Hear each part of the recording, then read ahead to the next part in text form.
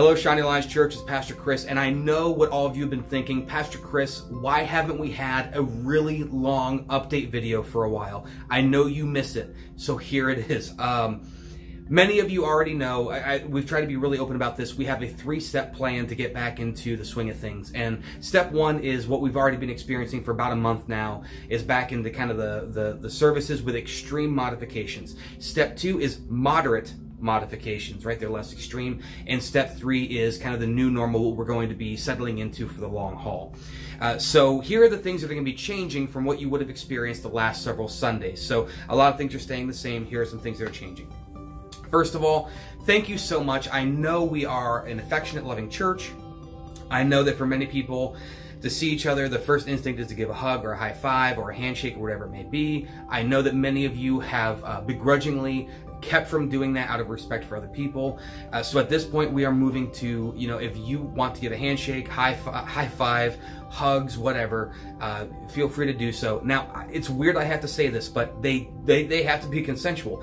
That's not a COVID thing. That's just being a good person thing. Like if someone does not want hugged, if someone does not want to be touched, we're going to respect that. You can't force yourself on people. That's bad. So again, it's so weird I have to say that, but the reason I'm saying it is because we have been very kind with one another, not knowing where other people stand, having that little awkward dance of do we shake hands, do we give an elbow five, do we I like to give the foot five or to give the Vulcan symbol, whatever. But we'll be moving back into more of the swing of things. We are not having greeting time yet. And again, that's just because there are still a lot of people who are very concerned, or they work in an environment where it would be unwise for them to be in physical contact.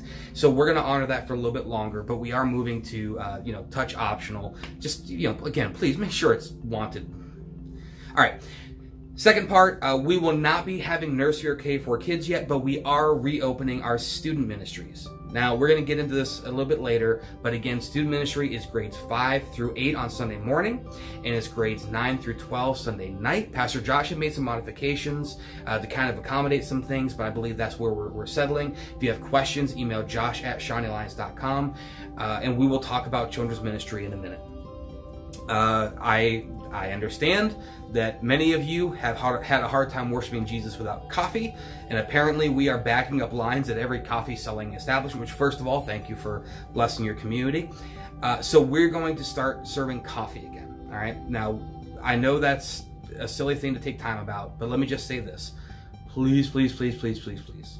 Just be wise with, being in groups, being around people, be courteous. We're going to work out some details on that here as a staff, and then we'll be passing on some of those things to you if anything's different. We're going to continue our drop-off offering. So we will not be passing the plate. We will continue to have a drop-off offering. That way, if anyone does feel any kind of concern, we are not going to withhold the act of worship through the tithe that they would be able to participate in. So we will continue to do that at the end of the service. And again, I think it's gone very well. People are, again, thank you so much for your faithfulness in giving. But this seems to be fitting well, and we're going to continue that for the time being. So we are going to increase the number of chairs in the activity center. Now, you may have noticed that the activity center looked very full when it came to chairs, but we more than doubled the amount of space that we normally have. Now, we're not going back to our regular seating yet, but we're going to be about cutting it in the middle. So that's going to add a lot of seating. Now, that's good and bad because, again, you don't have quite as much distance with the person in front of you or behind you. However, you do have more options to space yourself out a little bit. Again, please understand that as we've done these things, a lot of them have been to help slow the spread.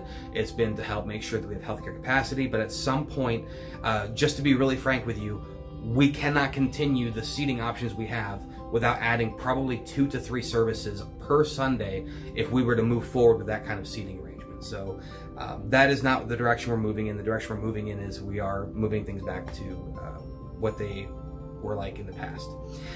So increasing our number of seats, so it'll be a little bit closer together. Again, it won't be tightly packed, but it'll be closer than it was the last few weeks. And again, just a reminder, if you're feeling sick, if you're showing symptoms of that, or if someone in your family is really sick, we are continuing to broadcast online. It's a great time for you to plug in online. That is exactly the kind of thing that we started this for 2 years ago, or 3 years ago, however long it's been. When we started broadcasting online, it was not to take the place of Sunday morning in-person worship. It was to provide an alternative for those who are sick or those who are shut in, those maybe are there on vacation and they want to worship with their home church online.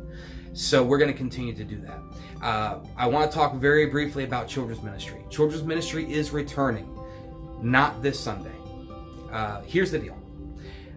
On a Sunday morning, at 11 o'clock hour especially, we can have between 50 to 60 K through 4 kids easily. We do not have the number of rooms in our facilities combined to be able to give them a complete spacing out, okay? But even if we did, that's not the model of ministry we have. We have a large group worship experience and time together, and then we break into smaller groups from there. So the simple reality is, even with 20 kids, we cannot guarantee any form of social distancing. In this whole process, what has upset me the most is if I see something saying strict social distancing will be followed, and then I get there and it's not. Now, the reason for that isn't because of my own personal convictions about my distancing from other people. It's because when somebody looks at that and they give that statement trust, and that trust is broken, I think that's a wrong thing to do. So I just want to be really clear. Our children's ministry, as kinesthetic as it is, as highly movement-oriented and as fun and energetic as it is, even with a massively reduced number of children, it's just not going to happen consistently. And by the way, a lot of these guidelines that are being put in place for camps or for some of the ideas that are coming to schools, you talk to any kindergarten teacher, there's no amount of precautions in the world that are going to keep a class of 15 kindergartners from ever being within 6 feet of each other. It's just not going to happen. So we're being honest about this. When we return to children's ministry, K through 4 and nursery, there's going to be close contact because that's what that ministry looks like. That is as essential to running that ministry as Mountain Dew and chips are for youth ministry, okay, or pizza. It's as essential as basketballs for Upward. It's as essential as bows and arrows for Center Shot. The kids are having a fun time together in community, and that's what it looks like. They're playing together, they're kinesthetic, they're doing crafts together. We're not changing that out of fear or out of reaction.